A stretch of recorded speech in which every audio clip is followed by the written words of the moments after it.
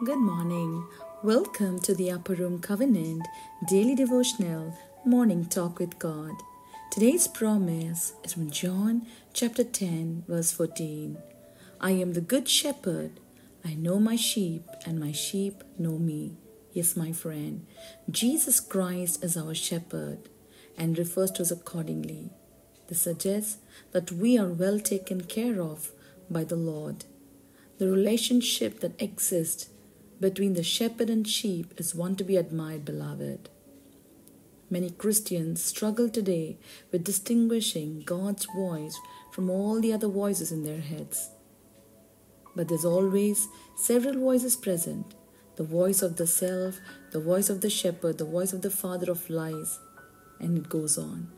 But we need to understand that these are distinct voices. We need to learn to hear from God when He speaks. The father of lies is just that, he is a liar. He may tell half-truths like he did in the Garden of Eden, but he speaks mostly lies. He is the reason you believe that you're nobody, worthless, insignificant, and unworthy to be called the Son of God.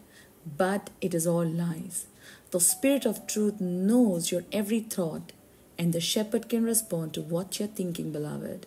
It is possible to know the voice of the shepherd. The responsibility that remains now is for us to consciously obey His voice. When God called Moses and gave him instructions, Moses told God to find somebody else. This angered the Lord. If you want to know your shepherd, be prepared to obey him, because the Bible says He is the good shepherd and He knows the sheep and the sheep knows Him. Amen.